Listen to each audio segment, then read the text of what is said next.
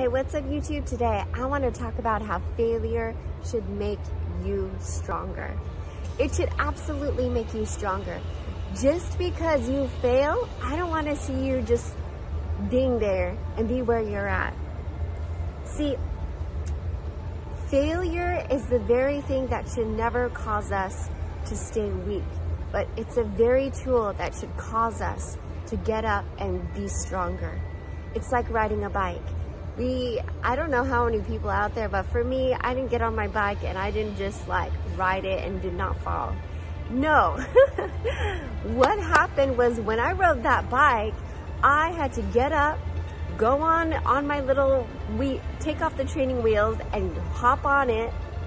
And guess what? I might do a couple pedals and boom, there I go, flat on the ground on the side. Because I fell, because I lost my balance and I didn't have experience in riding that bike.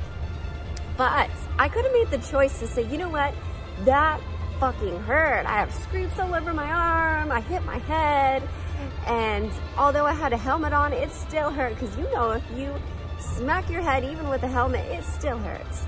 But I got back up on that bike and I rode again. And did I fall again? Yes. Yes, I did. Did it hurt less than the first time? No, it didn't. It hurt the exact same way. And did I want to quit? No. I got back up. And then I rode that bike again. And then I was able to ride it a little bit, just a little bit further. It's like, yeah, I got so excited. Boom, there I go. Fall on the ground again. And it still fucking hurt. But guess what? I could stop there and I could quit. But it was time to get back on that bike. And I got back on. And then I would go a little bit further. And then the distance and then it became to the point where I just stopped falling. And I think that's how failure is. Is it gonna hurt less? No, not necessarily. Yeah, it could possibly hurt more, absolutely. But it's one of those things, you just get back up and you get stronger. So always know, don't allow failure to stop you, but allow failure to motivate you.